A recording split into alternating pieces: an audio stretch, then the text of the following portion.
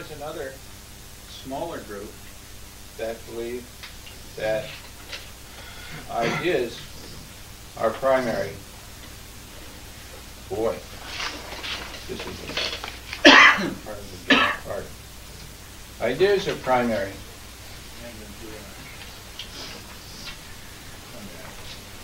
Now, what we read last time,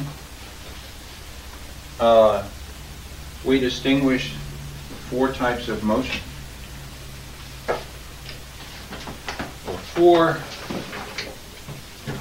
With respect to motion, we distinguish 4 things.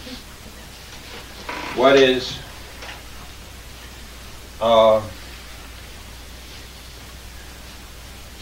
moved only, such as inanimate objects, rocks. What moves by another and moves other things, such as my body, which is moved by the soul, but can move other things.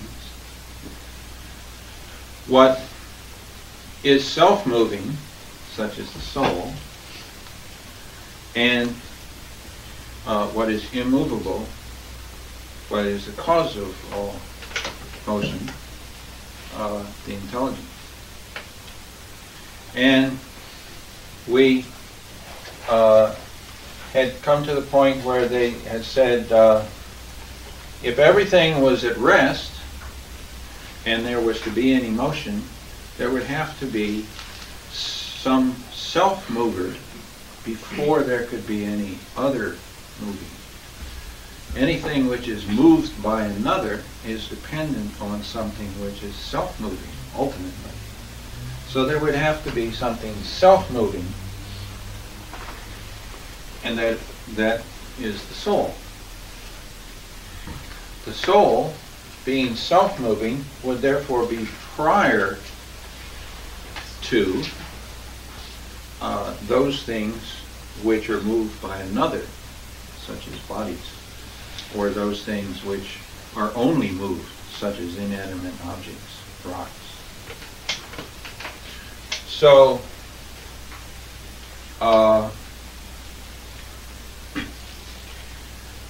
these people were saying that the soul comes into existence after the body, and in the Phaedo, for instance, we encounter the soul is the harmony. When the body is well tuned, then this harmony comes about in the soul. And the argument in the laws and in Proclus is to show that the soul must be prior to the bodies, because the soul is defined as being that which moves itself, the self-moving.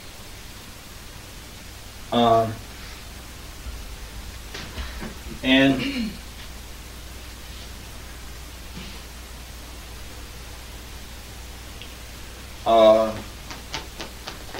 when we consider the heavens and the solar system, the movement of the stars, they seem to be revolving in an orderly fashion, in the same revolution of the same, and therefore to manifest an intelligence and not mere random motion. And if there is this intelligence in the heavens, then the heavens must themselves be guided as my body is guided in its motion. And if the heavens are guided in its motion in the way our bodies are guided in their motion, then the heavens there must be souls in the heavens. And these he calls gods. I think we were just at the point where we were bringing in the notion of the motion imparted by the soul participating in intelligence. That was on page 45. And before, I want to remind you of one other point, and that is that what's at stake in this question is best seen in the laws where Plato says that anyone who does an impious act must either believe that there are no gods, or that if there are gods, that they do not care about such insignificant small matters as us, or that if they do care about us, that they could be bribed. And we must show this person first that there are gods, and that is what this demonstration is leading up to, the conclusion that there are gods. And then chapter 14 will concern that the gods care for all things, both the large and the small, and not just the large. And therefore that they do care for us. And chapter 15 will concern the demonstration that the gods are just and cannot be bribed to go along with injustice. So we're concluding this argument on page 45.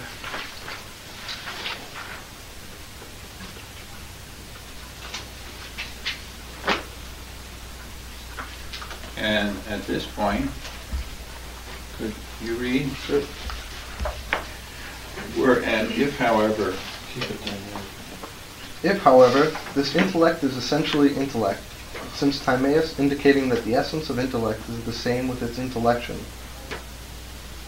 denotating that the essence of intellect is the same with its intellection, denominates it divine, for he says that soul receiving a divine intellect led an upright and wise life. If therefore this be the case, it is necessary that the whole world should be suspended from its divinity, and that motion indeed should be present to the universe from soul, but that its perpetual permanency and sameness of subsistence should be derived from intellect, and that its one union, the conspiration in it and sympathy, and its all perfect measure should originate from that unity, from which intellect is uniform, soul is one, every being is whole and perfect according to its own nature, and everything secondary together with perfection in its own proper nature participates of another more excellent peculiarity from an order which is always established above it. That's one sentence. Wow. Yeah. I knew how to write sentences in those days. Excellent place to live.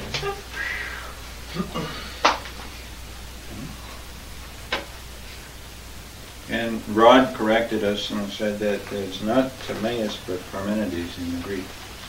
And that would fit with Parmenides' poem where he says, "For the same is thinking to be."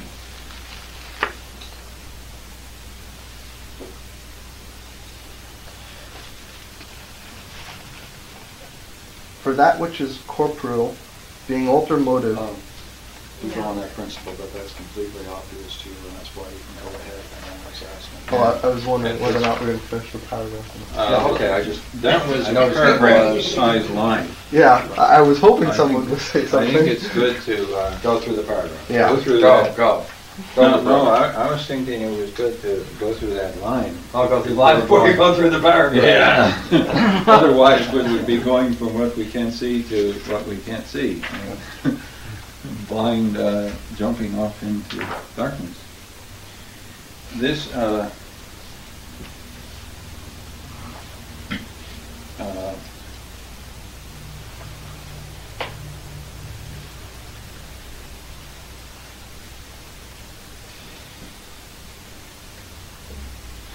I have a question. He says, every being is whole and perfect according to its own nature.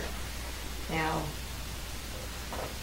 what does Proclus include in beings? Where's that? That's right before he's going to start reading again. 4. Right before 4.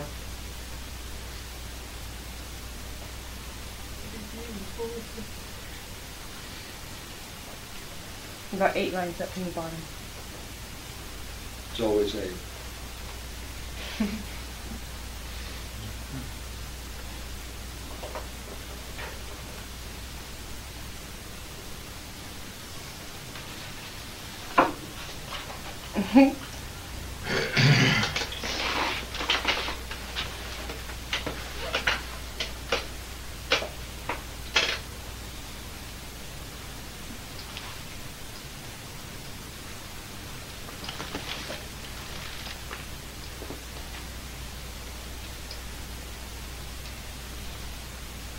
And your question is, what does being include?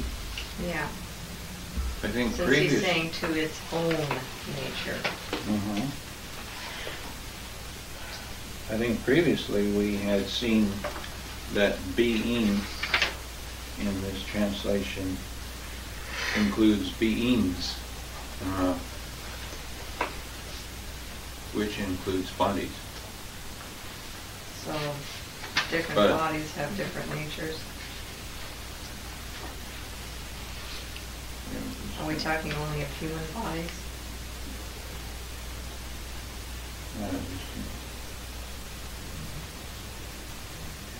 Page 41, of all beings, therefore, it is necessary. And then he proceeds to make that division of the four kinds of, four classes, whether they are moved or... Oh, okay, so that would be the nature, and whether it's self-moving or moved and... so I think every being would go back to that, would include all of those classes. Okay. I think so. Does anyone else have a different understanding of that?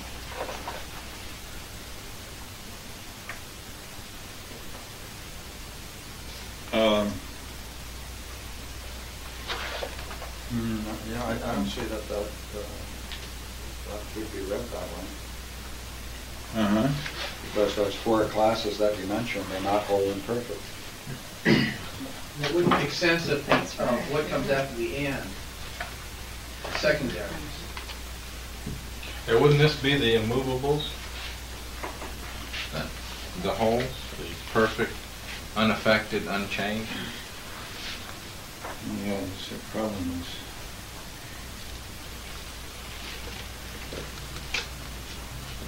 The gods, in other words.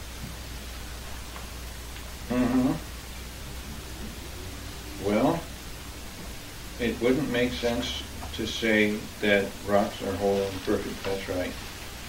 And everything secondary Is dependent. Rocks. Well, they're talking about the model copy, right? The whole thing. Looking to the one above. Mhm. Then it must be on, this must be different then, must be on the level of being. Mhm. What he has been dealing with above this is the perpetual permanency and sameness of subsistence observed in the universe.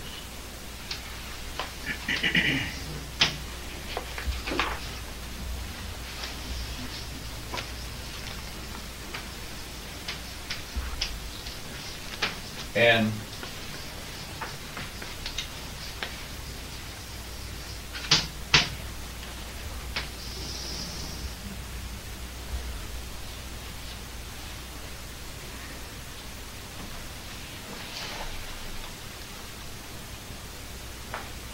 that's what I was thinking of when you brought this question up, so actually you got ahead with the question.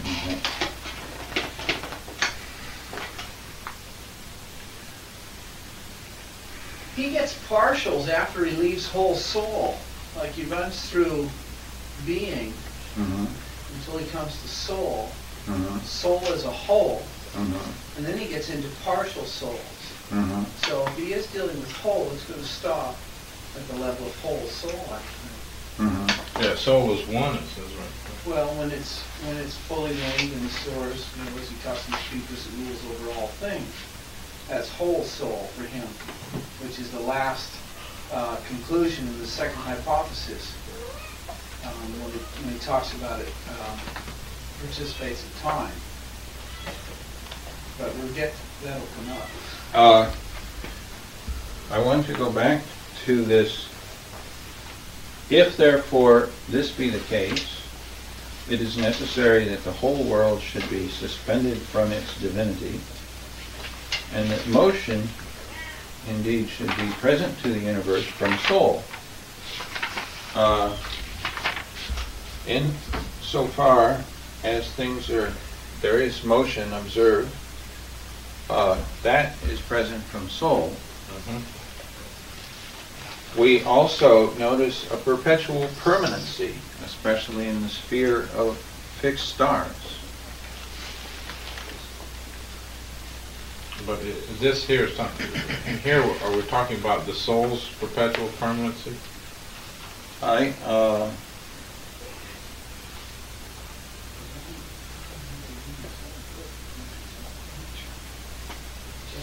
Because you're not talking about stars coming from the intellect, right?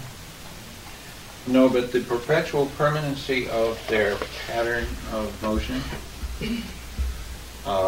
that they stay in their constellations and don't move about.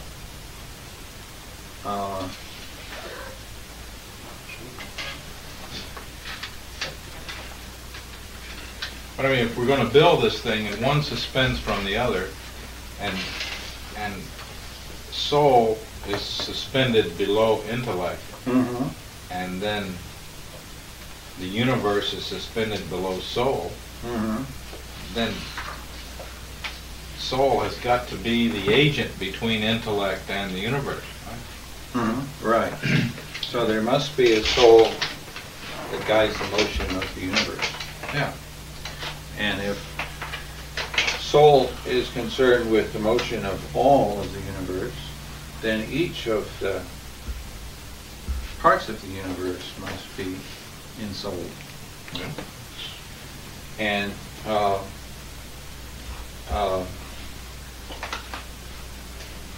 they go into this in detail in the laws. And the fact that we can see intelligible order in the universe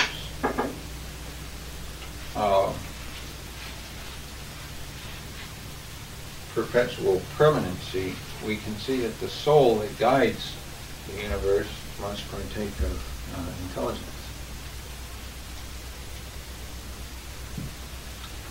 So we see intelligence twice removed, huh? And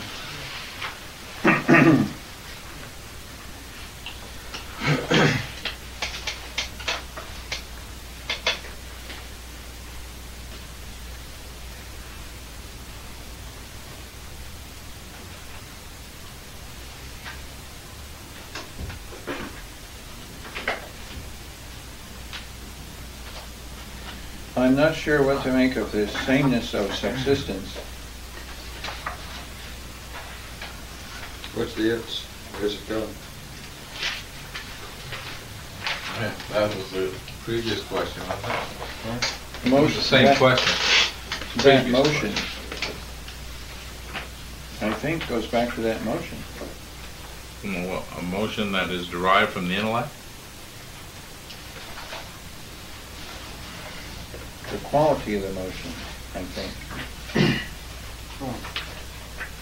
Whatever it is, something that comes from the intellect. Yeah, it comes from the intellect. Well, there are a couple of candidates for that. Whole world. Right, the next soul.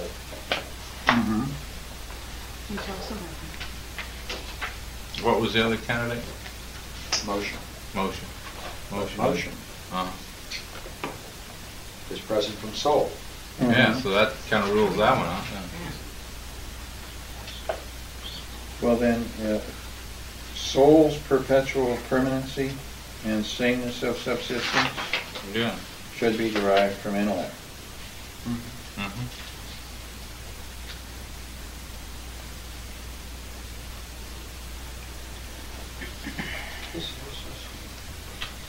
Otherwise, it's not going to fit. You know, the model isn't going to fit. It's not going to go intellect, soul, universe, unless that's the case.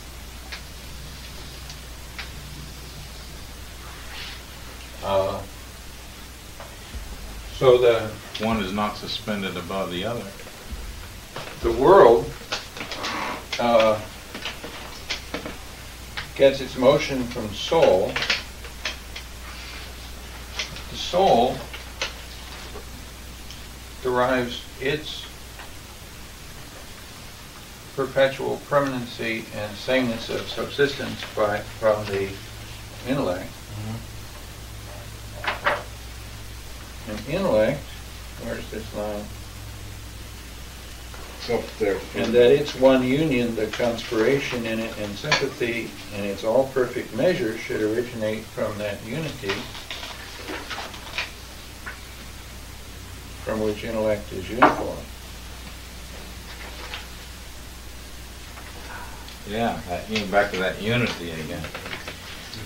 I believe here we have the henads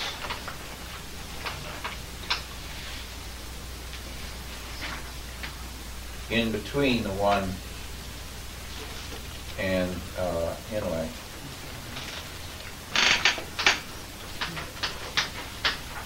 And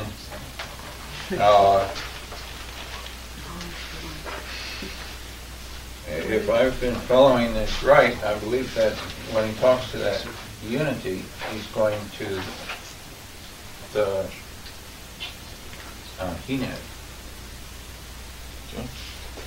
Where did the henads come from? They're a middle term between the one and intelligence. Is that the Greek word or what? Yeah, it's a Greek word, yeah. Have we It read just that? means ones. Ones. The hypoxis of the intellect. And you get more about that in things like the elements of theology. No, you get more of that in book 3. Well, as well. Yeah, but We'll get a full discussion. remember, one time when we talked, we said that in between, or that Plotinus had distinguished one, intelligence and being, and soul. That Proclus thought there should be a middle term between one and intelligence and being, which is higher than intelligence and more like the one. Ones, henads. And there should be a middle term between intelligence and soul, which we were saying is ousia.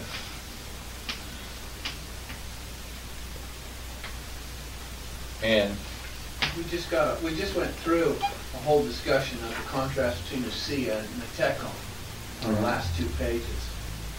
Whether something has something essentially or by participation. So he uses it in a couple of ways. he uses it. The last 3 pages. I had previously understood henads to mean unity. Unities. It is unities, or is it Well, one? if they're plural, yeah, unities. Unities. Yeah. A henad is a unity. Okay, and how does this relate to a one now? They're a middle term between the one and intelligence. So see, that's very likely to be true, but how can we use How that can we see to that? unpack this? Isn't that what we want to go back to this paragraph? don't we? Yeah. So we're dealing with this word. Can I suggest, why don't you just read Yeah. it? Why don't you read it through and get your order as it emerges?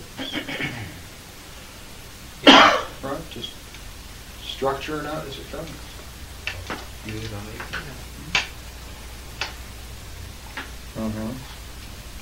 Now we know the word essential and essence is going to come out of see it. So just mark that into the text and watch what develops.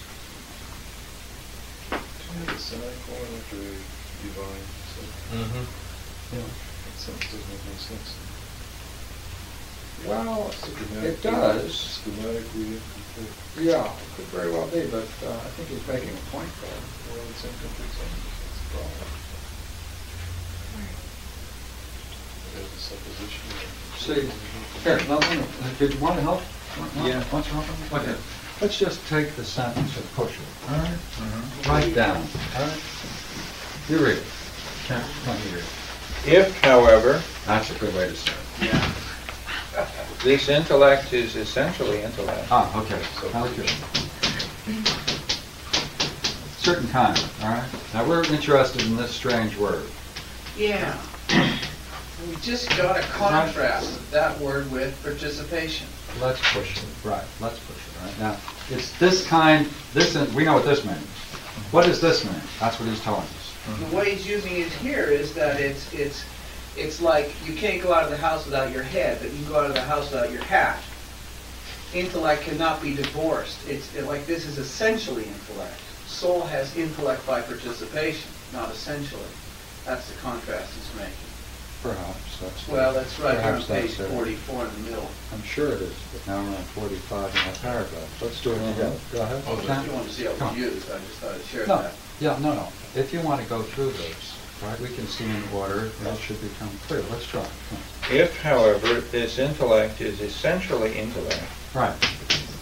Right. since Parmenides indicates that the essence of intellect Okay, look at it. All right, here we have it again. The essence of this.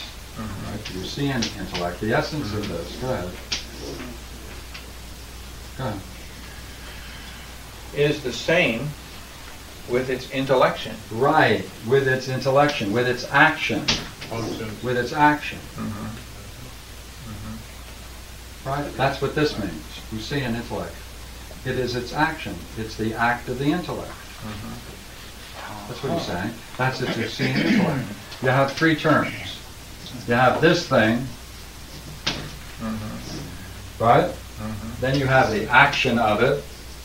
You see that quote here, you can't build on that because that's a misquote. This is coming out of the well, if you're interested in the text, this quote is coming out of the Parmenides, for to think and to be is the same. It doesn't say the essence there. It's not ousia. There's only ousia used one time in that section.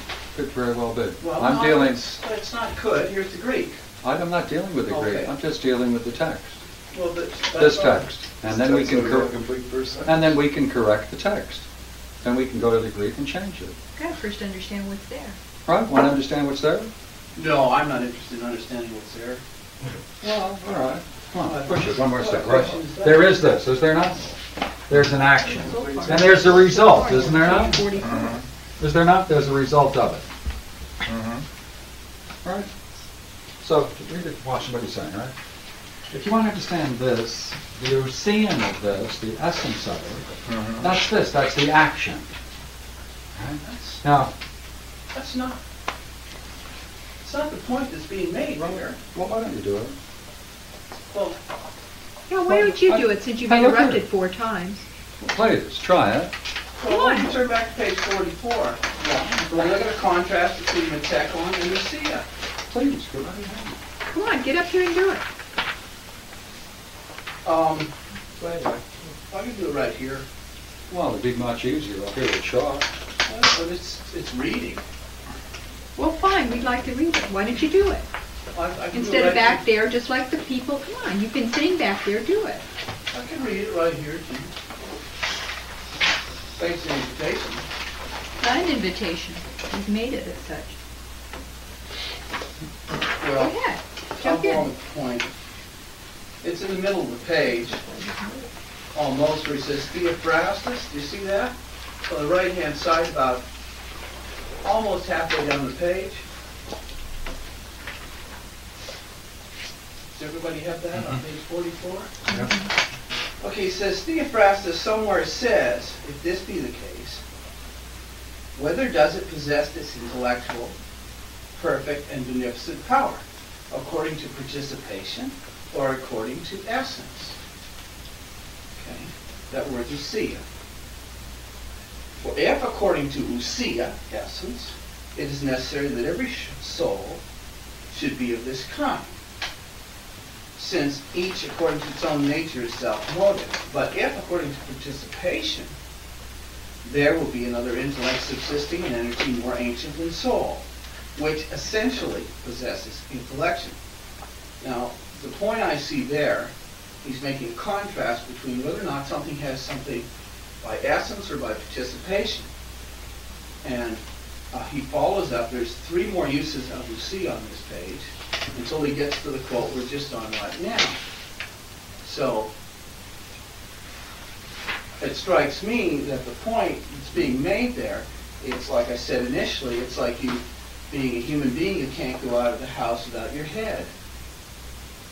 That's by essence. Right? By essence, it's, you know, it's fundamental to you as a human being. It's not by participation, like wearing a hat. That's the way he's using the term. And the quote from Parmenides is, it doesn't have Lucy in it, as the translation suggests, but it says, for the thing and the be are the same. So, you look at the text. So I don't see that he's making a point there that Lucy is how something functions, but that it's an intrinsic property by virtue of which something is what it is, and without that, or divorced from that, it is not that thing. That's the only point I'm seeing following the reading of the text. Strikes me that that's the point of the argument is Pierre.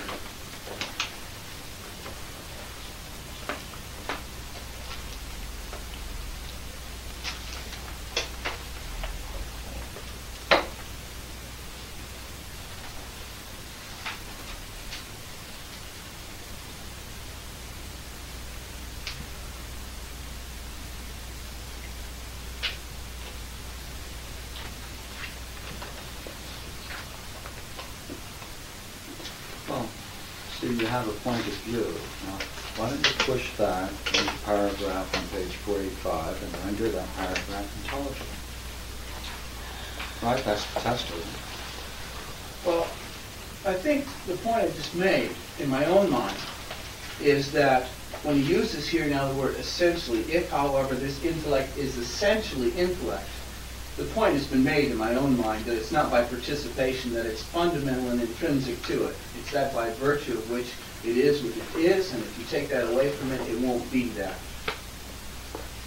I think the point's been made. Now, if you don't, I'd be happy to hear how you see that. If you're interested in my working through this paragraph, which I just have the English here, I can show you what it means. Now, if, upon reflection from the Greek, we can improve upon this translation, I obviously would say let's do it together. If, when you look at this, and if I make some slip somewhere else, I would appreciate it from anybody to point it out. Well, that was the only reason I was sharing this, because I thought that I don't see, Rod, I don't see, as I look at this, that you contributed. Well, now that's probably because, no, wait, don't take it that way. I'm telling you a lack on my part. Windows are there. What? I'm telling you it's a lack on my part. I'm saying as I read this, you introduce something. It's very likely you have a good one. I'm just saying that as far as I can see, I don't see how it could be utilized. What about the argument, though, that leads up to this, that makes the contrast about things having something essentially by participation? Is that relevant? Yeah, okay.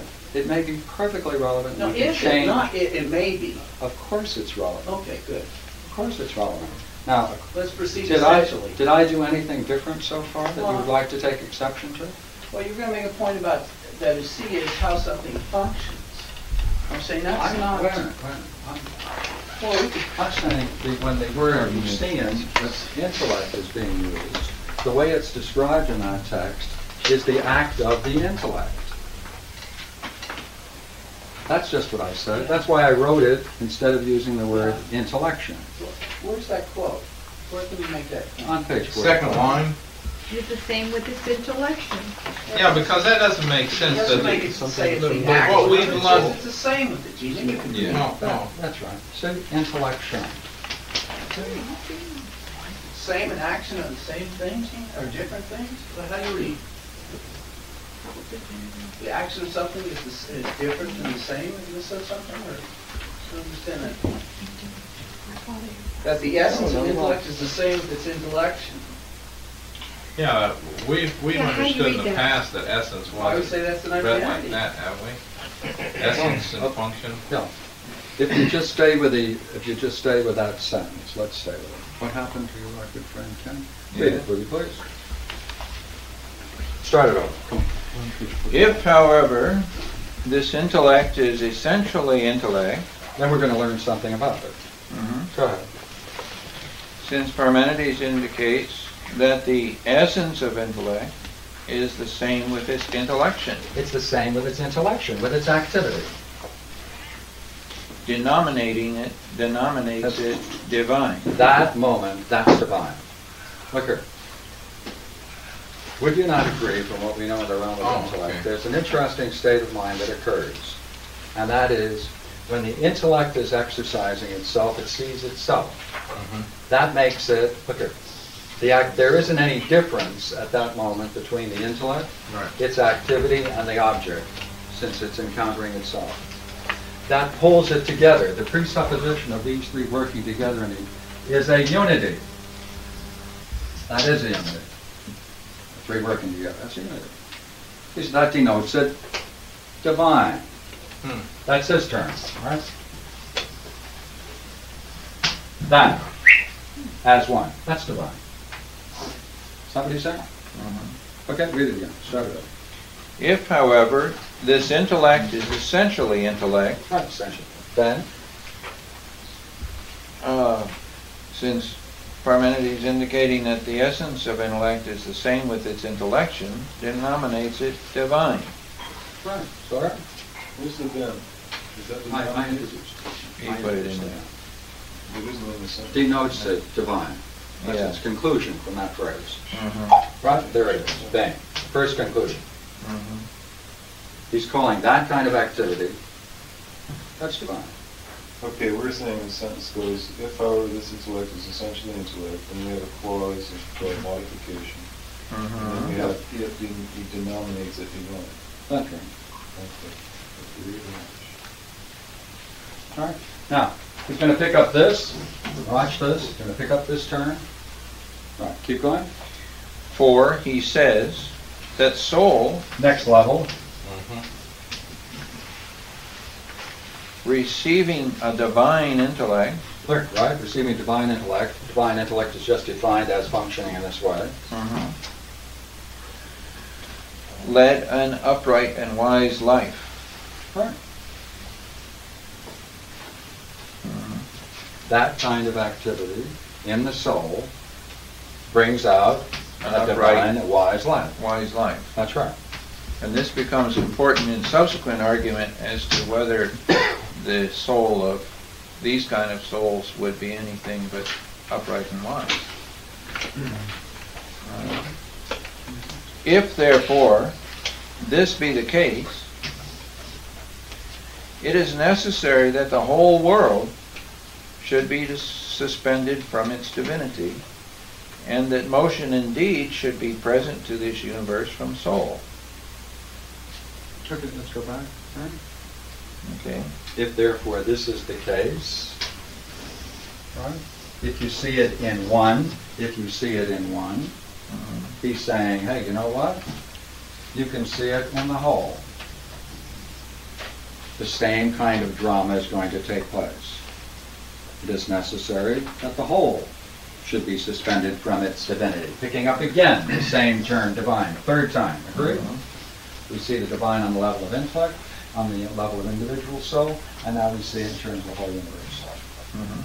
Right. The same particular kind of thing.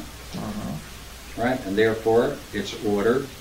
And that motion indeed should be present to this universe from soul, but that its perpetual permanency and sameness of subsistence. Look, this is the same. This is the sameness. This is the permanency.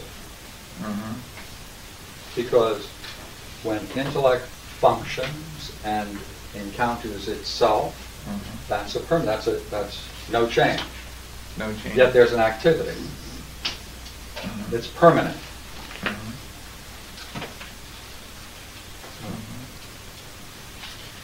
It's perpetual permanency. Keep the word perpetual. This activity is unceasing.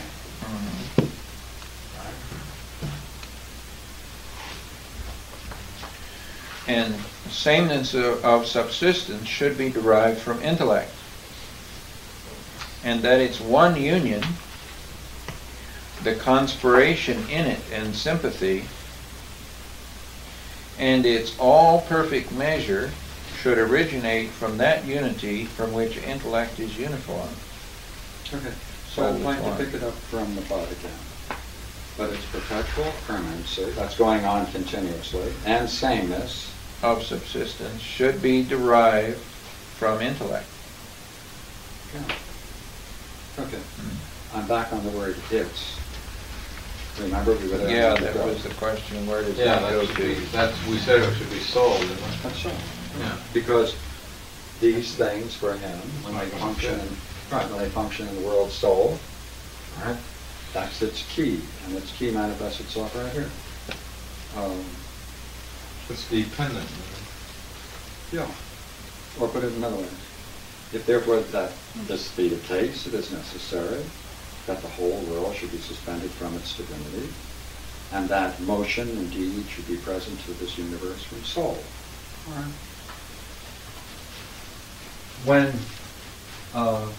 When this activity is present in the individual, he says at other places, this is when one thinks about oneself as a thinking thing, that's a mirror of this,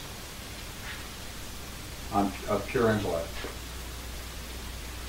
When you are thinking about yourself, you're using your thinking capacity to think about your thinking, is taking on the same characteristics on a higher level that intellect in intellecting itself is.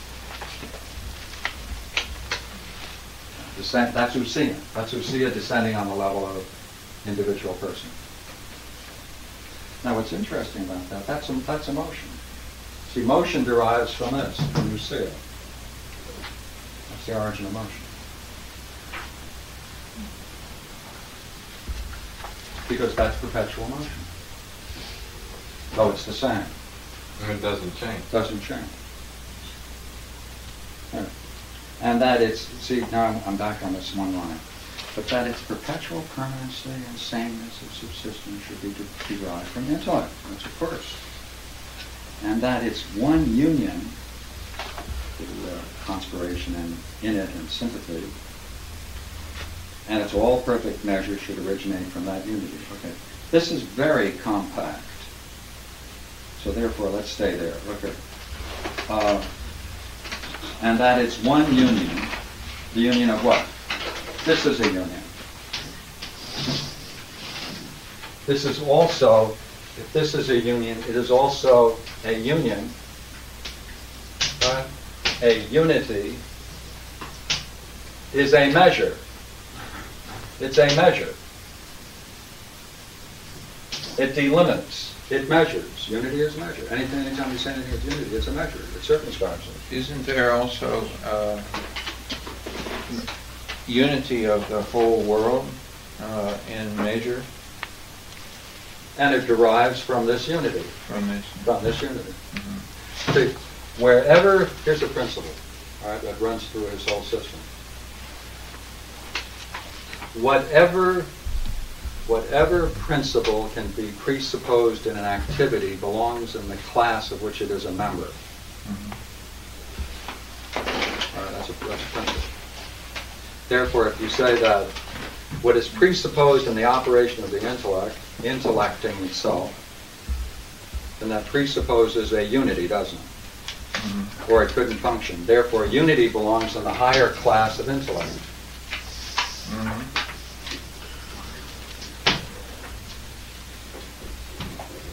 The class of unity as a class has members. One of its members then are that particular kind of unity that is present when intellect intellects itself.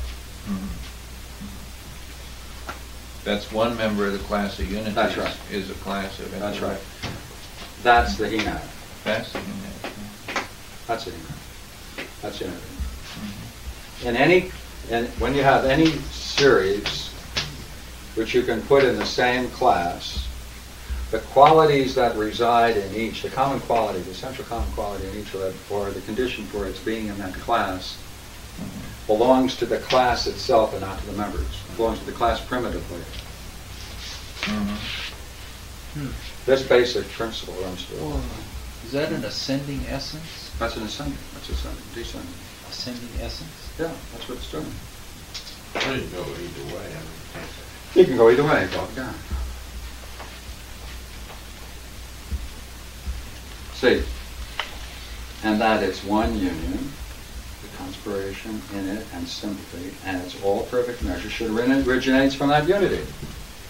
Right? Originates from that unity.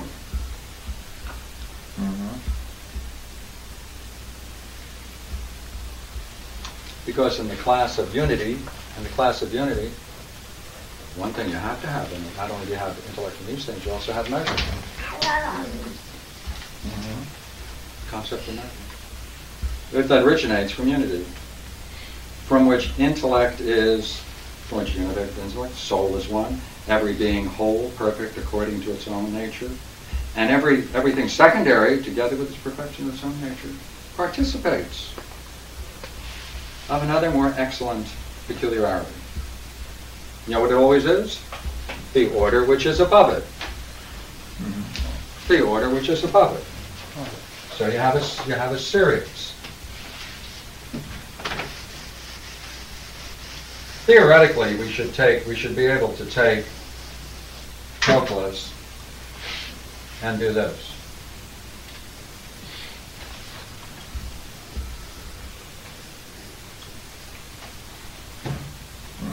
Right. We should have a series, right? Then we have a class. Then this itself becomes a member, etc. Right. And what he's developing is a philosophical language to talk about how you can talk about that. And then he has this. The Now look here. relationship between them. Then he has, that's right. Then he has That's this. the tough one. How do And you- that's Usia. yeah, how do you walk? That's Usia. And But it so, stops on the level of So, reflection. yeah. all that's in that one wonderful sentence. Yeah. Which now leads up to being able to understand now he's going to apply it. Yeah, let's try it. Look at it. I'm going to stay on that for a moment. Okay, watch it. Okay. See whether we can do it. This whole thing is anchored in that last part, is it not?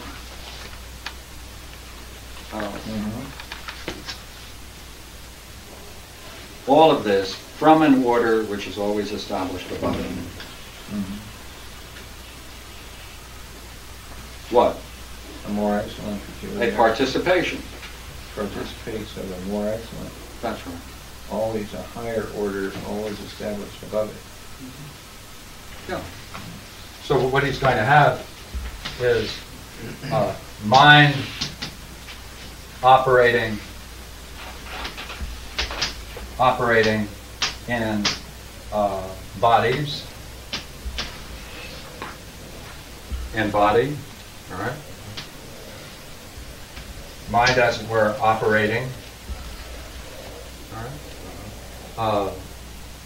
Now, notice I'm using the modern sense of this, all right? Because that's what we would mean psyche, like in the word psychology. And the psyche operating in a body, all right? The psyche, the class of psyches, all right? In the class of psyches, the principal element through the whole thing is what we would call mind or intellect. Right? That presupposes unities, right? Unities are gods, or God are gods. God for Proclus, remember, is not only unities, it's also basic principles of this whole order. That's what he's going to call God. No, he's going to call it the one. Yes, two things, Rob. The idea of God is one as well as the unities. No, they're Oh. gods. Pardon? They would be gods for him. Yeah, that's right, gods, as I said. But It's God, both. capital. Yeah, would be that's the right. one. That's right. Way up here. and gods, right? Unities, gods. That's the order he has. And the dynamic that runs through them is this curious word, usein.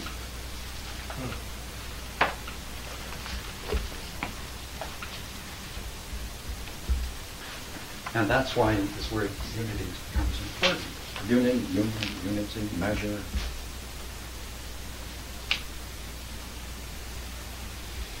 So I'm on the last level. All right. And every being is whole and perfect according to its own nature. And every second and everything secondary together with the perfection its own proper nature participates in the higher. All right, here we go. All right. Another word for this, remember, this is the realm of being. Often should be spelled with a capital B. Right? This is another word for soul. So these two presuppose in a higher realm. Right? Every being and everything secondary, together with its perfection of its own proper nature, participates in a higher. Right? That higher is going to be the unity that he just described. These two taken together. Right? He'll often take pairs. And that's why he pairs those at that point. Where does it come from? From that, all perfect measure should originate from that unity. See how he's writing?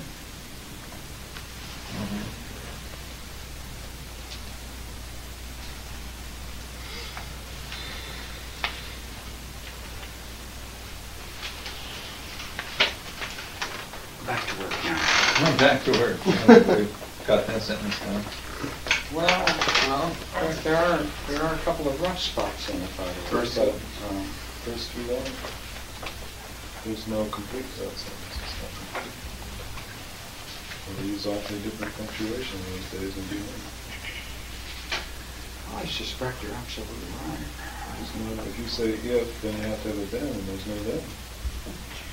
Yeah. The clause that starts with since to the semicolon is a unit within itself. Yeah, I would put a then where I voiced it. Well, if you put since Parmenides indicating that the essence of intellect is the same with its intellection, you need that last part, denominates it divine. I would say that's where I put that denominates it. Then that clause, since Parmenides indicating that the essence of intellect is the same as intellection, is then not grammatical. It would be grammatical if you use that simple verb denominates with that clause, but you won't have the second part of that if-then clause then. I don't think the then comes until if therefore this be the case. Yeah, okay, I'll do it again, right? I think at that point the word denotes it divine, I put that. Okay, so you'll That take denominates it as divine. So you'll take since to intellection. We could remove that for a moment to examine the structure, and we could say if, however, this intellect is essentially intellect, that denominates it divine. Or another way we could say that this intellect is essentially intellect, it is divine, or it is denominated divine. So you put a comment after my name. I think That would just still would solve the problem. Yeah, then you have a semicolon, another supporting clause, and if therefore this be the case, and you can read it like him. Semicolons don't denominate, don't show subordinate clauses. Yes, if there are more than one subordinate main clause, I mean, a group of main clauses are separated by semicolons. But the next subordinate clause, where he says that soul receiving divine intellect, must be somewhere way down here that we get the final proposition. Yeah, I think he goes so far as to repeat the if therefore this be the case. Which is? In the fourth line. Yeah, I know, but what's the this? what. All the other ifs of the Well, book. it's the same with intellection denotes it divine.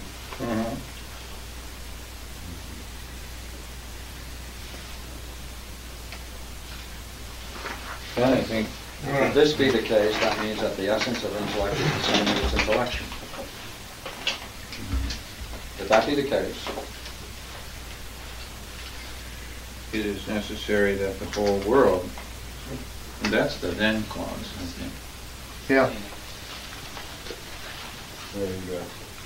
It is, I think the then clause is, it is necessary that the whole world should be suspended from its divinity, and that motion indeed should be present to the universe from soul, but that its perpetual permanency and sameness of subsistence should be derived from intellect. And it's even conjunction, it goes on. But I think that he's reiterating the if there. This is not a new if, it's the same if. We'll use dashes maybe. So we haven't got the then from the first if clause, so way down there. So it is necessary that. That's not what Pierre said. Huh? It's not what Pierre said. I think that if therefore this be the case, the then clause starts with, it is necessary that the whole world. What do you think about that? well, I would say in terms of arguments, he's making a claim. I take the claim to be that the essence of intellect is the same as intellection. If that's the case, he's saying a whole set of things are necessary. Mm-hmm. He doesn't reveal that it is necessary or why it's necessary. That's a claim. Mm-hmm. That's a claim. He's saying, if that's true, this, and this will follow. So if you're looking into that paragraph for grounds of why he would say that, why it's necessary, it's not in that paragraph. It's an IOU. Well, the sense would Well, modify. he's making a claim. It's a claim he's making. Well, the sense would show you why this intellect is essentially intellect. That's modifying it. That's say we say this since Parmenides said that. Since Parmenides denominates it divine. That's what that sense does. Mm-hmm. Since Parmenides denominates it divine, indicating that the essence of intellect is the same as its intellection. He has to do it, otherwise you better be part of that sentence. So we just think there's a maiden statement.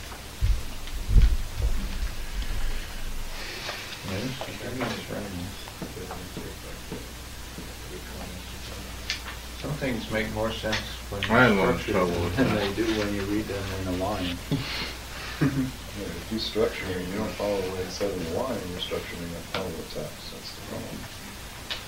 And each of the propositions you can look at and see, that's what we've been doing here, but if you can't find the supposition and proposition says to go through this, the way this long sentence is laid out with its dividing punctuation, then how do we know we follow the text? That's the important part. Well, doesn't it seem to you that it is a conclusion or a consequence of intellect being essentially intellect that it is necessary that the whole world should be suspended from its divinity?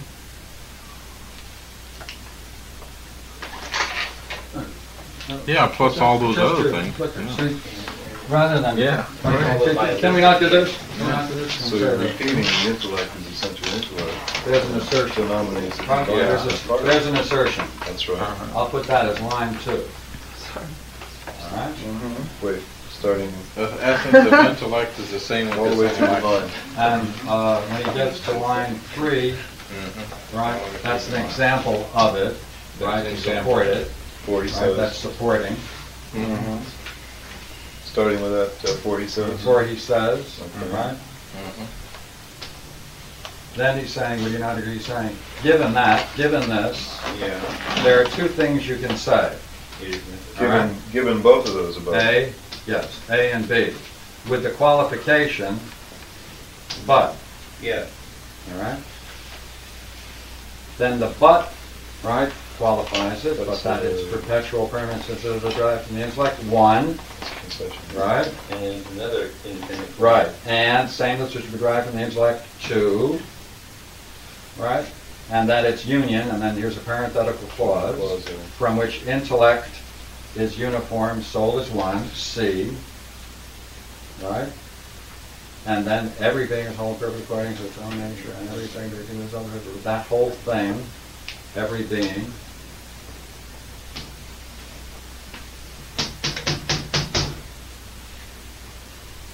is whole and perfect according to its own nature, and everything is together with its function. These two taken together, he then concludes.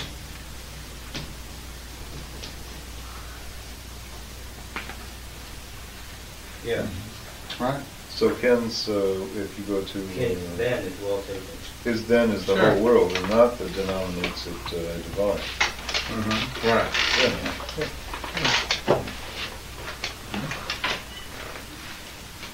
Thank you.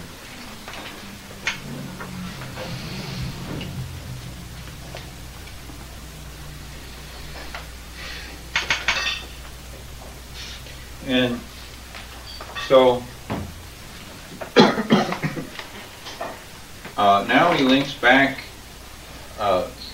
this to that previous distinction between classes of things which are ultramotive and things which are self-motive. And keep in mind that we're concerning the whole world.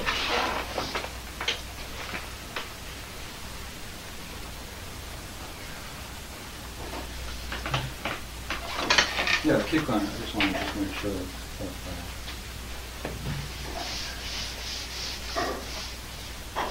And recall that we've already talked about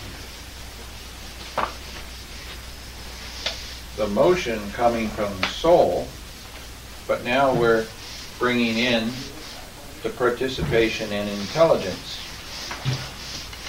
And he's going to apply this now,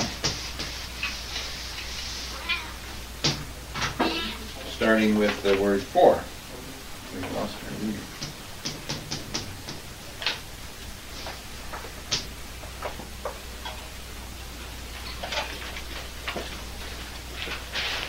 I'll read. Oops, we have. Oh boy. He's busy. He's busy. Okay, thank you for volunteering. We're starting with the word for that which is corporeal. For that which is corporeal, being ultramotive, derives from soul the representation of self-motive power, and is through it an animal. Come, just take a quick cut.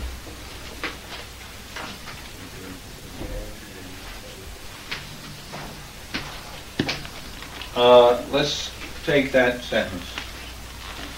For that which is corporeal, I'm going to use as an example the body, being ultramotive,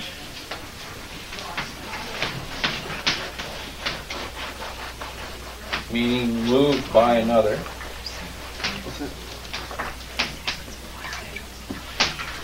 Derives from soul.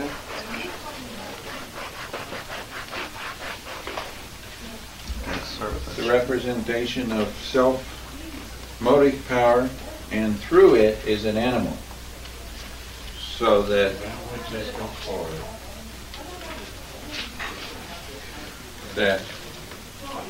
animals are self-moving.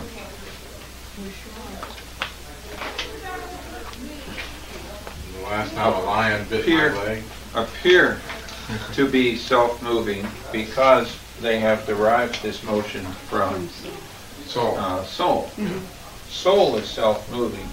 Bodies are not self-moving. Ultramotive. Muscle in the morning.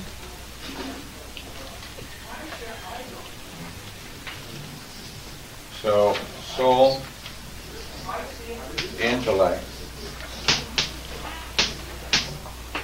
Read the next line, please. But soul, being self-motive, participates of a life according to intellect, and energizing according to time, possesses a never-ceasing energy and an ever-vigilant life from its proximity to intellect. Previously, we'd seen that the soul gives life to the body as well as motion. Soul is what animates us and makes us animals as opposed to rocks. But soul gives life to the body, and now we see that it gets it by participation in intellect. And when it gives life, is it because of movement or because of intellect? Yeah? When soul It gives... participates of a life according to intellect. So it's like because... And energizing according to time, possessing a never-ceasing energy and an ever-vigilant life from its proximity to intellect.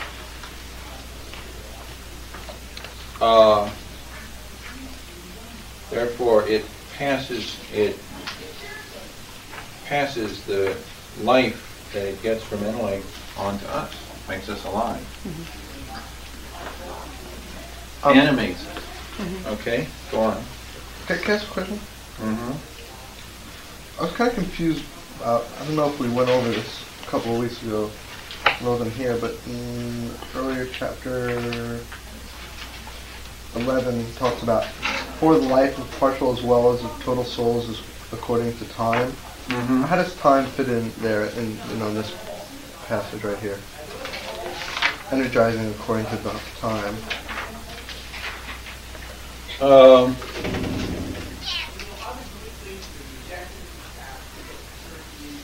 Possess energizing according to time.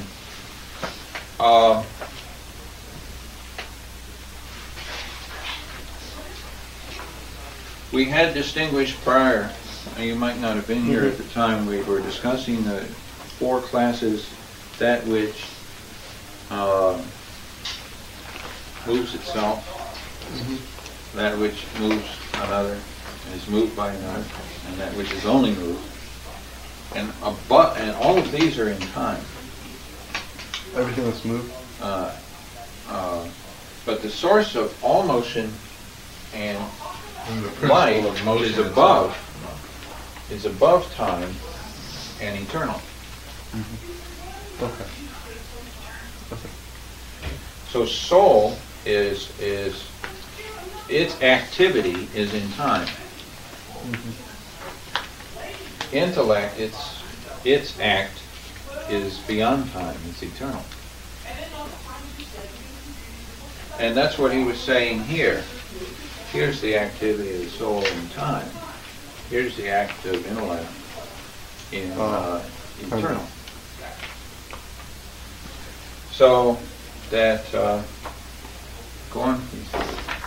And intellect possessing its life in eternity, always subsisting essentially in energy, and fixing all its stable intellection at once in intellect, is entirely deific.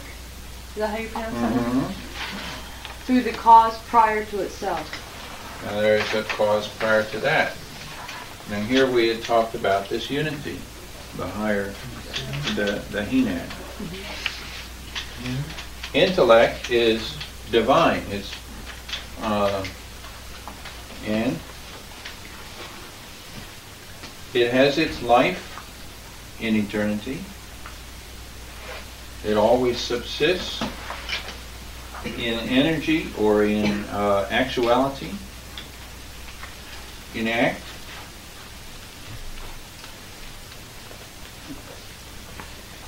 And so it is entirely deific, divine.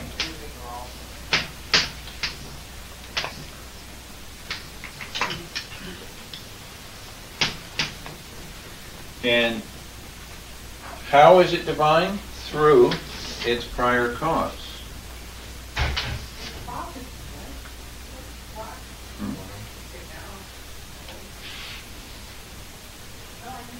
And the prior cause is unity. This Yeah. enad. Yeah, and that's a unification, this thing is going on here. A unification. Yeah. And the prior cause of unification is a unity. Mhm. So, go on. For it has twofold energies, as Plotinus says, some as intellect, but others as being inebriated with nectar. Jim's going to explain that to us now. Yes, that part. I've always been in that second group. And elsewhere, he observes that this intellect, by that which is prior to itself, and is not intellect, is a god, in the same manner as soul, by its summit, which is above soul, is intellect, and as body, by the power which is prior to body, is soul. We saw earlier that body, by the power that is prior to it, is called an animal. And anima, soul. Soul is intellect by the power prior to it. Intellect is divine by the power prior to it. Each thing has the quality that it has, comes from the higher order above it. Well, where does the inebriated with nectar come from? Listen, if I knew that. It has twofold energies.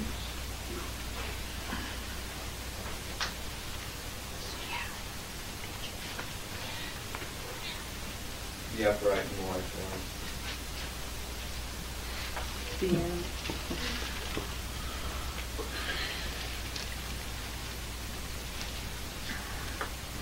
I'd have to track down that in Plotinus.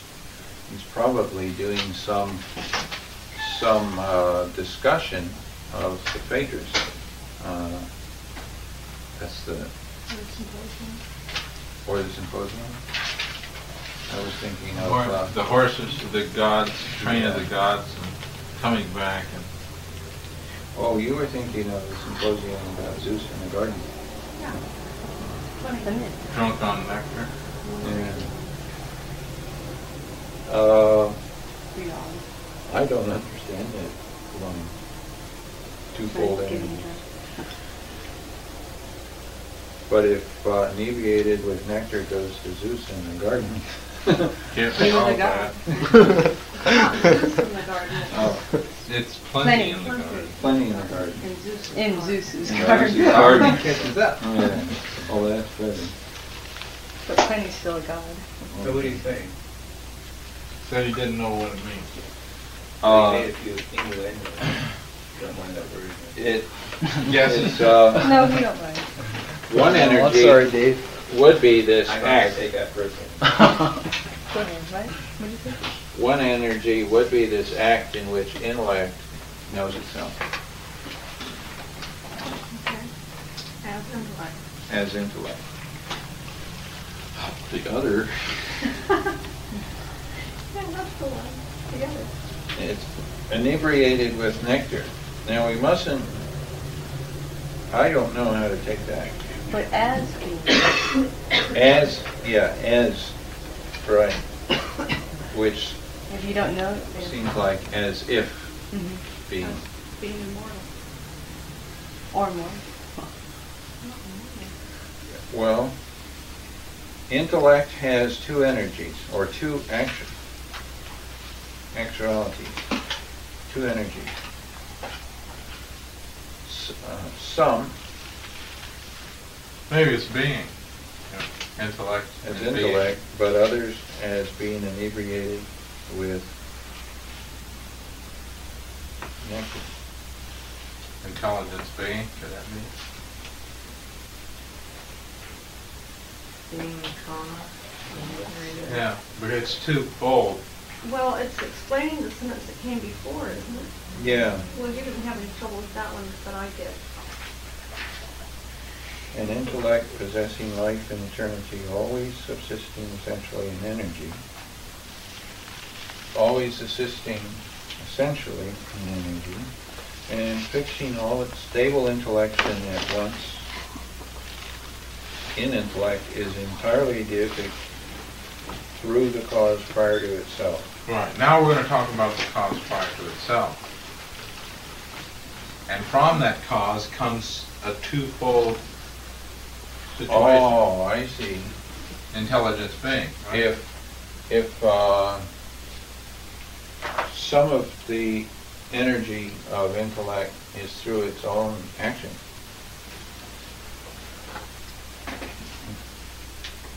then what's left to link up inebriated with nectar would be being entirely deific through a cause prior to itself.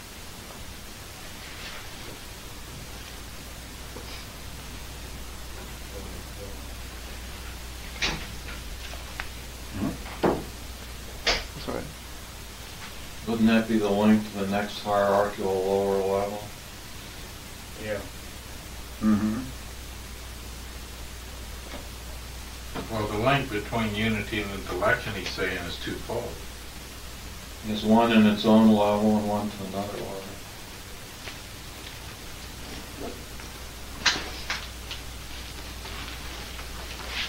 Well, the next one says, That's how the hierarchy is.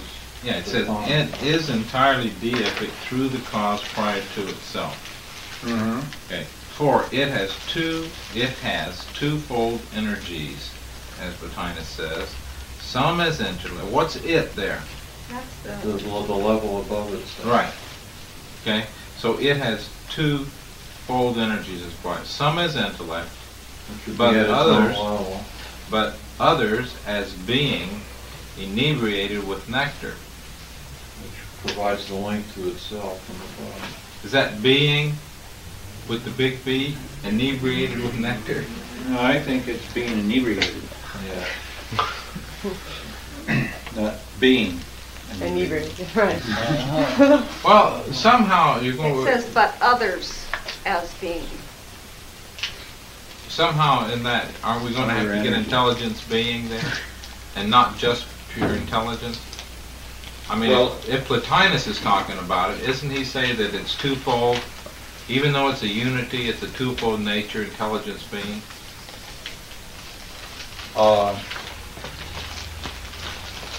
Yeah?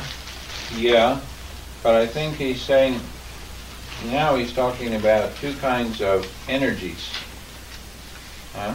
Okay. It One has kind of twofold energies is as, or, and I believe that energy also includes this notion of action. Well, Actual. why not just say intellect? That it's some as intellect. As intellect, it has one sort of energy. But Right. as being inebriated by nectar, it has another sort. Now, is that must be a metaphor. And I'm saying it seemed to me that inebriated by nectar may be a metaphor for a being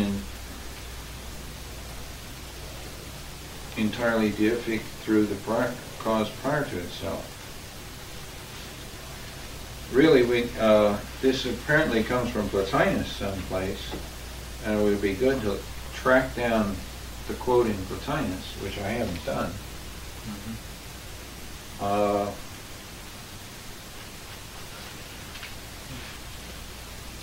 Nectar means to me that it's a positive thing to be inebriated this way, not a The negative. word means deafness, doesn't it? I think you'd have to read the rest of the paragraph. Yeah, let's Yeah. go on. Read it aloud. And elsewhere, oh, you were reading? Go ahead. Elsewhere, he's carrying on the same point with the end. Uh-huh. And elsewhere he observes that this intellect, by that which is prior to itself and is not intellect, is a god. In the same manner as soul, by its summit, which is above soul, is intellect, and as body, by the power which is prior to body, is soul.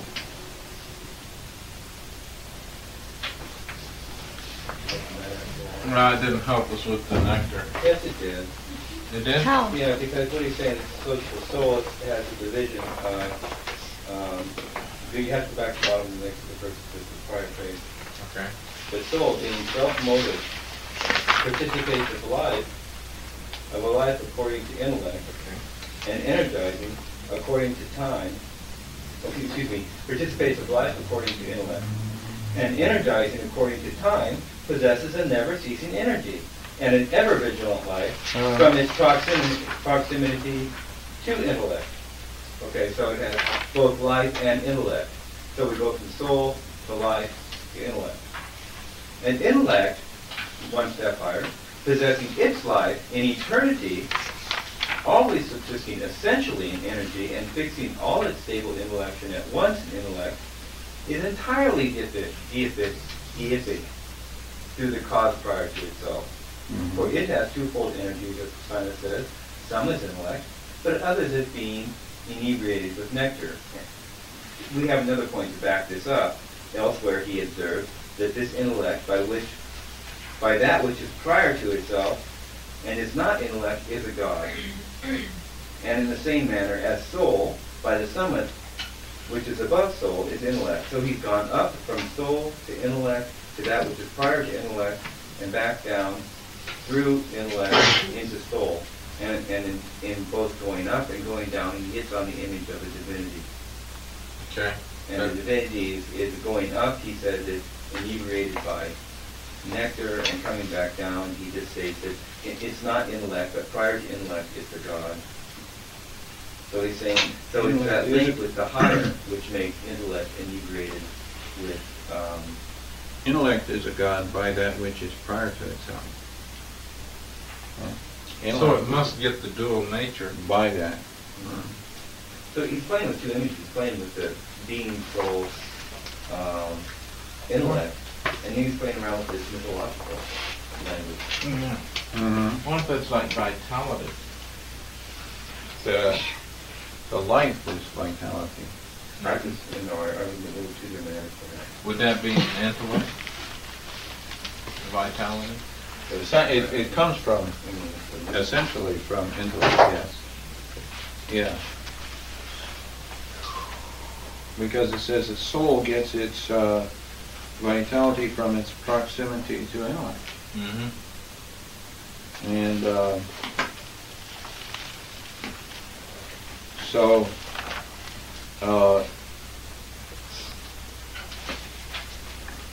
this intellect is a God by that which is prior to it. Soul is an intellect by that which is prior to it. Body is alive and self-moving. Is it? Is a soul and by that which is prior. Yeah.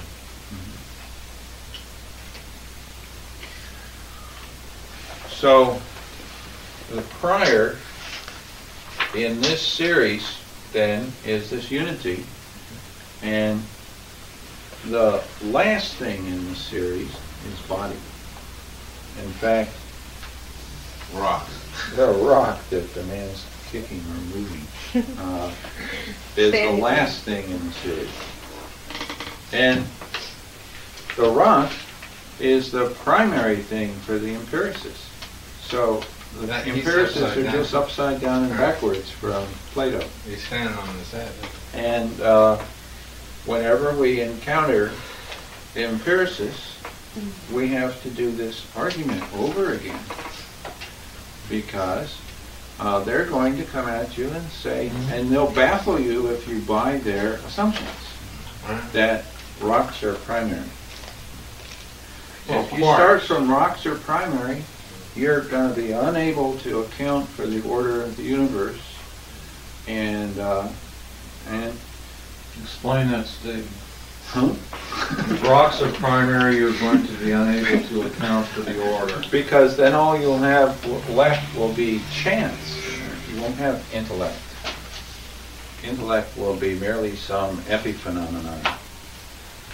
Yeah, soul comes after rocks. Soul and comes intellect would have to be because rocks and soul existed. And then unity or God would have to come after all that.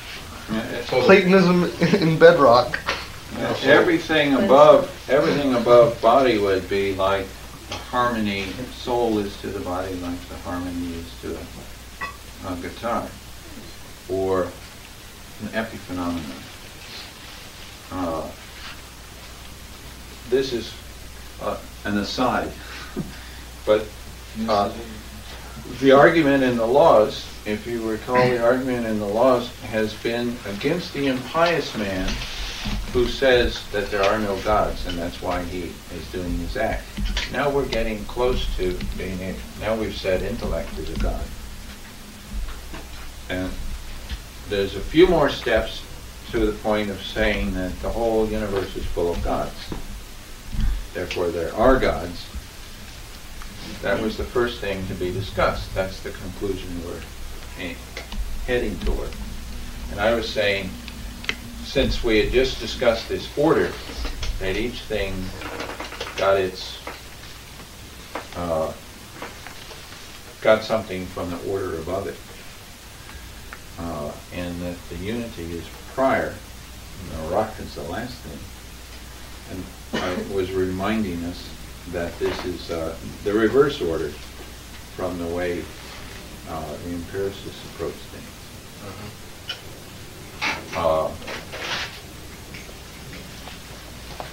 And so let's see.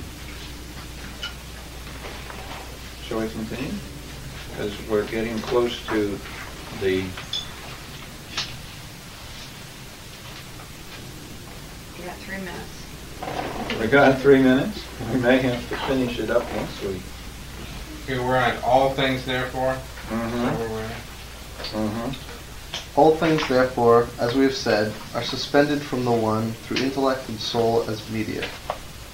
And intellect, indeed, has the form of unity, but soul has the form of intellect, and the body of the world is vital. But everything is conjoined with that which is prior to itself. And of the natures posterior to these, one in a more proximate, but the other in a more remote degree, enjoys that which is divine. And divinity, indeed, is prior to intellect, being primarily carried in an intellectual nature. But intellect is most divine, as being deified prior to other things. And soul is divine so far as it requires an intellectual medium. But the body which participates of a soul of this kind, so far as body indeed, is also itself divine, for the illumination of divine light pervades supernally as far as to the last dependencies, yet is not simply divine, but soul, by looking to intellect and living from itself, is primarily divine. Mm-hmm. That ought to be pretty much self-obvious at this point.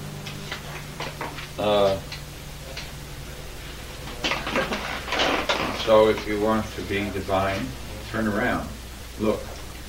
Look at yourself. Look. Turn around. Inside. From, how do you do that? Turn inside out?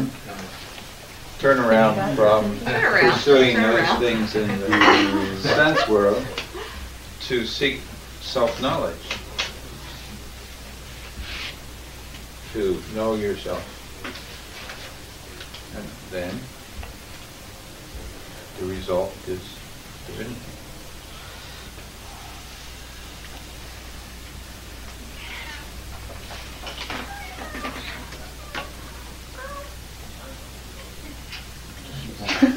Hey. Soul, by looking to intellect, is primarily divine. By looking to intellect, doing that soul same is divine. Doing that same thing. The soul is doing that. And that's what I meant by turnaround. Yeah. If it's not looking to intellect, it's forgetting.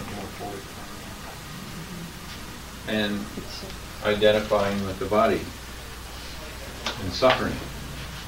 And not divine. And suffering when it's natural for it to suffer. When it's natural for it to suffer according to its own nature. Right. So we finish up this first point next time, starting with my reasoning is also the same. he's going to say that he's going to talk about the whole. He's been talking about the whole world. Now the whole world may be divided into spheres, individual spheres. And what applies to what applies to the whole is going to apply to Spheres. What divides these spheres? In other words, one of those attributes defines the level it belongs. And therefore in the heavens and then the stars proceeds together with the whole spheres. Hi, Carol. How are you? oh boy.